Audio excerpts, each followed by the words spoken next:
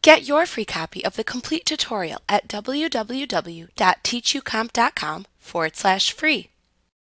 When you have loss, spoilage, or send out samples of your products, you need to manually adjust your inventory levels. QuickBooks allows you to do this in the Adjust Quantity or Value on Hand window. To view this window, select Vendors, then Inventory Activities, then Adjust Quantity or Value on Hand from the menu bar. First, select the type of inventory adjustment to make from the Adjustment Type drop-down menu.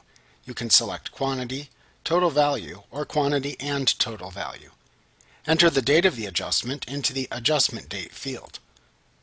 Then select the account the adjustment will affect from the Adjustment Account drop-down menu. To the right, enter an adjustment reference number into the reference number field.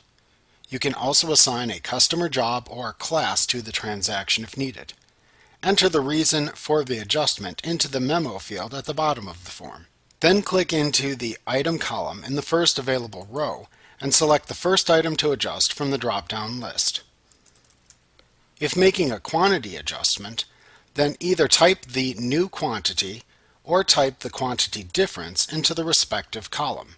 If you enter a loss of items into the quantity difference column, be sure to enter the difference as a negative number.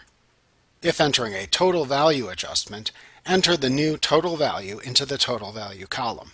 After adjusting the inventory, click the Save and Close button to finish. Like what you see? Pick up your free copy of the complete tutorial at www.teachucomp.com/free.